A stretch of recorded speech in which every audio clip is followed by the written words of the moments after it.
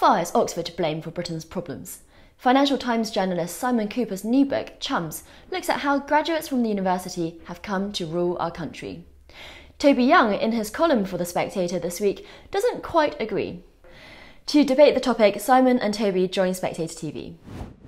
Simon Kuper and Toby Young, welcome to Spectator TV. Now, Simon, could you start by outlining your new book's thesis? It's about how Oxford is so dominant in the UK politically and has been since the war. I mean, 11 of the 15 post-war prime ministers went to Oxford. And, you know, these are people from a whole range of different political views.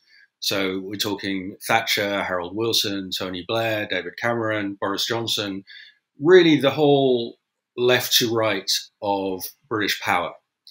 And the book then focuses on the sort of period 1983, 1993, where, again, the people who will go on to lead Labour, including Keir Starmer or Ed Balls or the Miliband's are there. The people around David Cameron, who will then lead the Remain campaign, are there, chiefly Cameron and Osborne. And then the people I spend most time talking about are kind of small minority within the wider Remain, let's say, Oxford.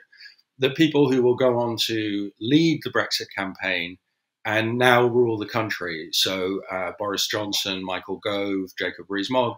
So it's not that Oxford is a hotbed of Brexit, because Brexiteers are always a minority there, but these are the people who sort of won the competition in our time. So it's about Oxford, it's about the current ruling class and the grip of Oxford on UK power. But you do draw a causal link there, don't you? Because, as you say, Brexiteers are a minority, but you draw a causal link between the culture of Oxford and what it encourages and how these, as you call them, chums, came to bring about Brexit and rule the country. I don't think there's a strong causal link between Oxford and Brexit. I think there's a strong causal link between Oxford and power, and there has been in every generation.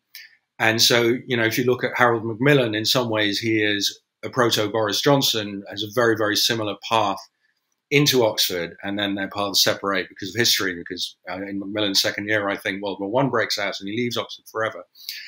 But I think that this group of people who I'm discussing, who are important because they made this huge change in the UK of Brexit and now they rule, they decided to use that power for Brexit.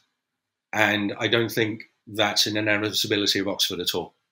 Okay, all right. Toby, in your column for the magazine this week, you write that Simon's book contains incitements to class war topped with a bit of wokery-pokery. I guess you don't agree then? Well, I should start by saying, Cindy, that I very much enjoyed Simon's book. It's a very entertaining read. I devoured it in one sitting. It's full of amusing anecdotes about that period. And I think some of the stuff documenting what went on behind the scenes at the Oxford Union and elsewhere struck me as spot on and very well reported. You know, I want to caveat everything I'm about to say by stressing, you know, what an enjoyable, entertaining read this book is. I mean, particularly for me, because I was someone who was, you know, at Oxford in that period, but I'm sure it'll be of interest more widely. But I do have some reservations about Simon's hypothesis. I mean, he was, I think, being slightly cagey there.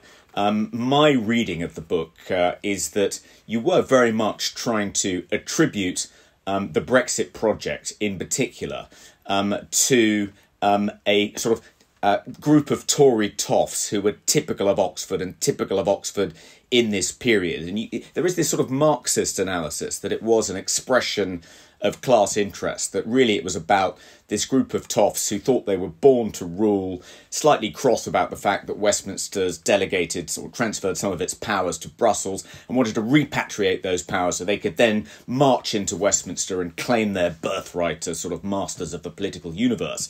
And I think there may be a sort of kernel, a grain of truth there, but I think that the problem with it is sort of twofold. First of all, just superficially, lots of the people who led the Brexit project from that generation of Oxonians like Michael Gove and Boris Johnson, even Jacob Rees-Mogg, are not exactly to the manner born. They're not sort of conventionally posh, particularly Michael Gove, one of the architects of the whole campaign. So I think there's a slight actually the people who campaigned for Remain from that Oxford generation, David Cameron, Rory Stewart, George Osborne, Jeremy Hunt, Nick Bowles, Hugo Dixon, were actually a lot posher than the people who were on the other side. So trying to link it to, you know, a sort of fading ruling class, trying to kind of reassert its dominance and reclaim its birthright, that struck me as a little bit simplistic, and also at odds with one of the kind of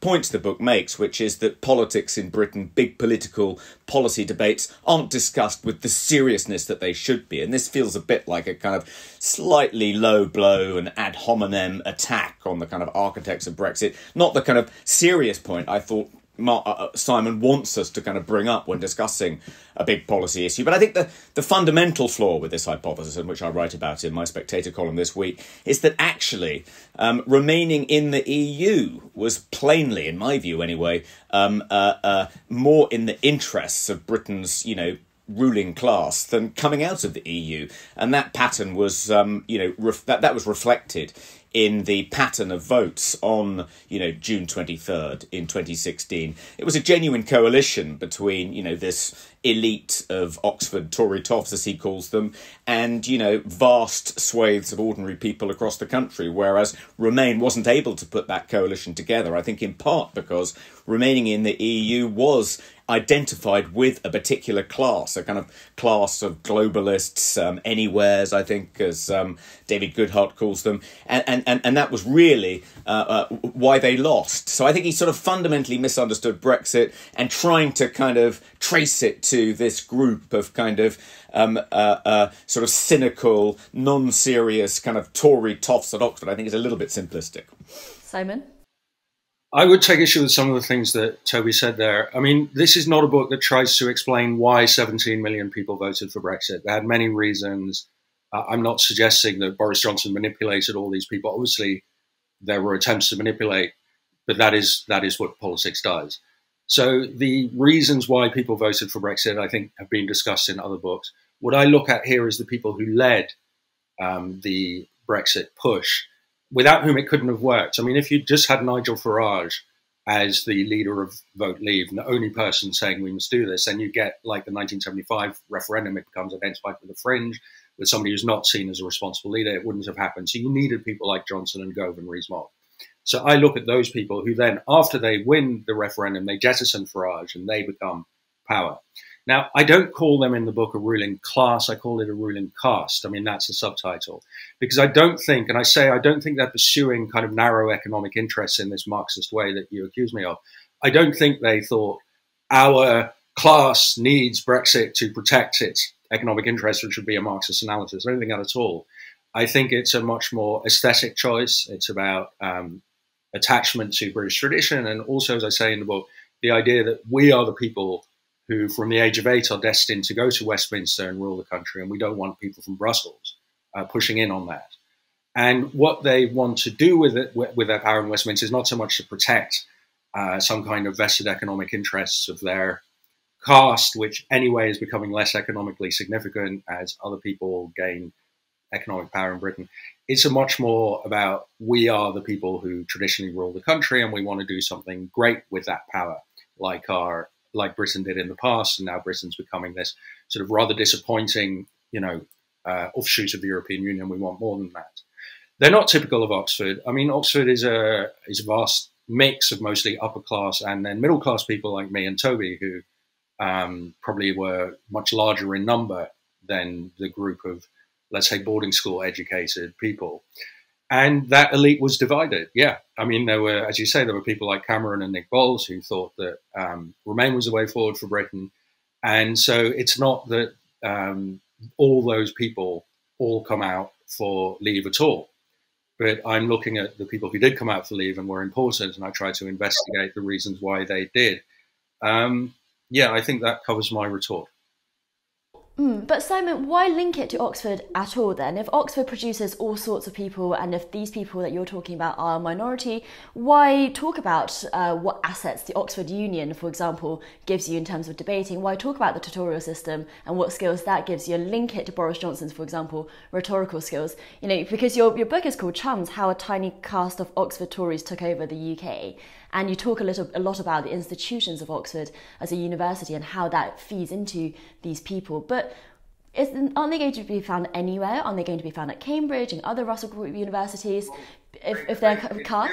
They could have come from Cambridge, they could have come from other universities or not from university. But the fact is that the entire ruling group of the different factions in British politics in our time, with the exception of Corbyn, Farage, he doesn't really have a party, they all come from Oxford. And so have 11, as I say, 11 of 15 post-war prime ministers. So there's something very interesting about Oxford's grip on British power that is worth investigating. It turned out that, for factors I explain, in this generation, that produced Brexit, that group of people won. But I mean, if it had been Cameron, it would still, I think, have been worth a book about Oxford's grip on British power. And then Toby, you were and the emphasis on rhetoric and the tutorial system and the Oxford Union, I think, hugely affects the way that people who end up in Westminster rule and talk. Sorry, Cindy, I interrupted. No worries. I was just going to ask, bring Toby back in. Toby, you were at Oxford during this period. You were contemporaries of many of the characters and people that Simon writes about. Is this accurate? Are these heady days of what Simon describes what you remember? Some of it is, yes, very evocative and brought it all back. And as I say, I don't think he gets the detail of what Oxford was like in those days wrong. But I think his rather jaundiced view of Oxford and of the kind of cult of the gentleman amateur, the fact that, you know, people who go into politics generally don't have a science background or a maths background, and that kind of humanities bias, that cult of the gentleman amateur has contributed to Britain's problems and accounts for the fact that we didn't have a very serious grown-up debate about Brexit. And he also, I think, links it to Boris's government being at 6s and 7s at the beginning of the pandemic because, you know, they didn't have any sort of medical or scientific expertise and couldn't really cope with something that required a mastery of that kind of detail. I think that's sort of a bit unfair. I mean, it's a fairly familiar critique of Oxford and of the kind of British educational elite. And I think it's slightly unfair in that I'm not sure that people like Boris, and certainly not David Cameron, were as unserious as Simon presents them as being. I mean, to be fair to Simon, he does quote Dan Hannan in the book saying that when he spoke to Boris about whether Boris was going to campaign for Leave or Remain in 2015, Boris agonised over the decision. And that was, I had a conversation with Boris at his 50th birthday party before he'd fully made up his mind. And I think agonising over the decision is a good way to put it. He did really seem to be wrestling with it, weighing up the pros and cons, recognising that neither option that either option was suboptimal, but it didn't sort of suggest that he was just this kind of dilettante treating it as a kind of debating topic in the Oxford Union. He was taking it very seriously, and he takes it seriously because I think at bottom he's a patriot, and I think most of the people who did campaign for Brexit, however much you might disagree with their point of view, I think they thought that it is in the best interests of this country and campaigned for it in good faith. I mean, I'll just pick Simon up on one particular point. He remarks frequently in the book on the dominance of a kind of handful of elite public schools at Oxford. Their products are wildly overrepresented at Oxford compared to the products of the school that Simon and I went to. Turns out we went to the same grammar/comprehensive in North London. That's certainly true, and I share. Most people, I think, share Simon's misgivings about that. But one thing you overlook, Simon, is that many of the people you condemn as members of this kind of superficial caste of kind of, Oxford Union hacks, is that actually a pretty serious effort was made under the coalition government and beyond to try and reform British education, to try and improve standards in state schools, to try and make sure that Oxford, Cambridge, the Russell Group more generally, wasn't as dominated as it is by products of a few elite schools. You know, Michael Gove, I think, was very serious about that. Dominic Gove was involved in that project. David Cameron supported Gove and cared about that himself. You know, if your kind of analysis, which is that this kind of caste of kind of toffs wanting to kind of restore their birthright and restore powers to Westminster so they could then become masters of the universe, and it was all about perpetuating their own privilege. If that's correct, then how do you explain that they made this pretty serious good faith effort to actually reduce the influence of their class and people from their schools? You know, it seems to me it's a bit one-sided. You're not really quite fair to this group that you evidently don't like very much and blame for many of Britain's problems. I mean, there has been a push in recent years, in the last 5 years in particular, I would say, to make Oxbridge in particular more fair in admissions. And so there's been a huge rise since about 2017 in the number of state school people getting into Oxbridge. I think at Oxford now it's 68% state school, which in the last year, which is the highest ever recorded. I mean, a lot of those people come from the posher kinds of state schools. State school covers a variety of sins. So if you're from a leafy grammar in Buckinghamshire, that's a state school. So Oxford is totally not there yet, but things have got better. I agree that Gove was serious about making British education fairer. I would say the situation as it was when Toby and I went to university was just totally unsustainable. I mean, it's hard to think of a European country with that level of unfairness in admissions in the 80s. So only about 1 in 8 people were going to university at all. And if you wanted to do classics, which typically meant that you'd come from a public school, your chance of getting into Oxford in the early 80s was 2 in 3. It really was not that competitive. And just dozens and dozens of people from public schools would come in. So yes, Oxford now, if I were writing a book about Oxford in 2022, it would be different. But the thing is that the elite is produced 30 years earlier, that the people we see in power today come from a past that I've tried to disinter in the book, just on lack of seriousness. I mean, whether you're for or against Brexit, I didn't want to write a book about Brexit is bad, Brexit is good. I'm against Brexit, but I thought it would be incredibly boring to write a book saying Brexit is a bad idea. The whole British nation has had that debate for 6 years. Everyone's fed up with it. Nobody changed their minds. But whether you're for or against, in the referendum, there should have been serious debates about the customs union, about the Irish border, about a divorce bill, about the single market. How does that work? You stay in the single market, but you leave the EU. What are the modalities of doing that? That was not discussed by either side. And so that, to me, the referendum, whichever side you're on, was not serious enough for the task at hand.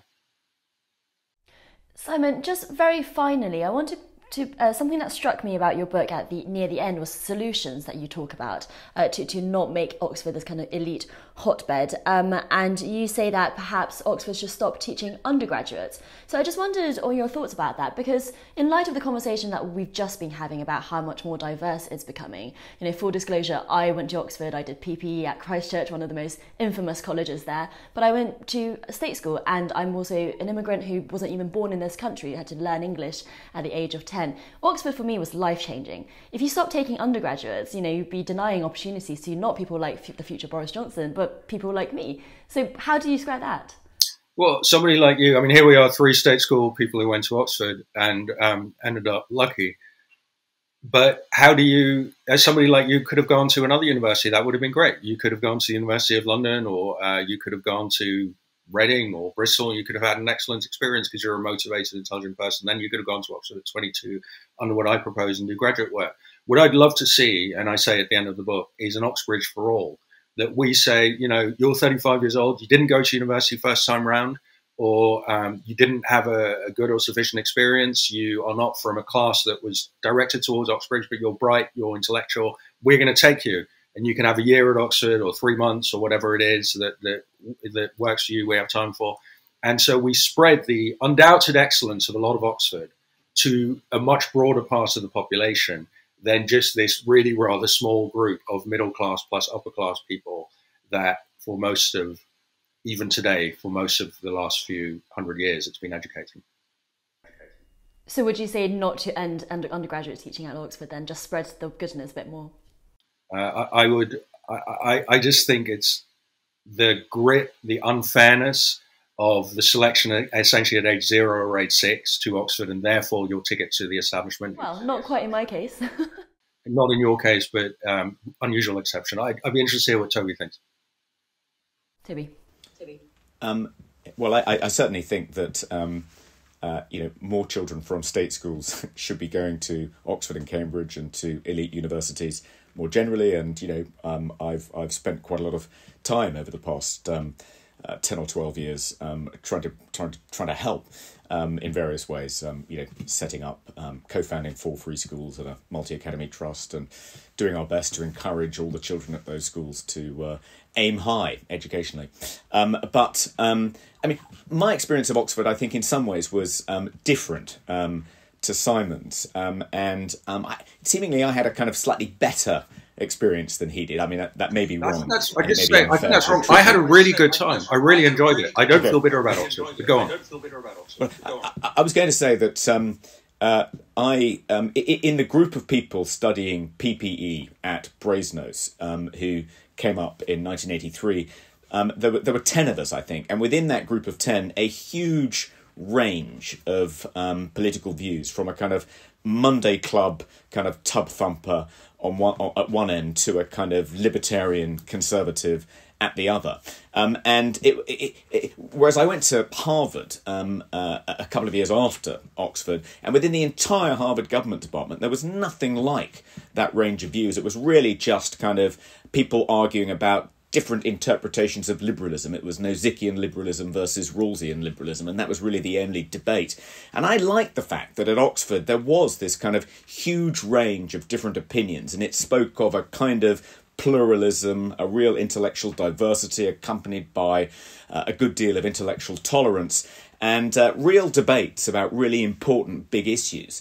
And I think it would be a shame to lose that and replace it with something kind of more technical, more vocational. I wouldn't say technical or vocational. I mean, if you're 35 and you didn't go to university, but you're very bright and you want to study Shakespeare at Oxford, great. But Simon, you can't have it both ways. Either an Oxford education is good, that more people should be having, or it's bad and we shouldn't be giving it to anyone. It's not either good or bad. It can be good and it can be bad. I think that there was a lot of kind of skating over thin ice, winging it, lazing around.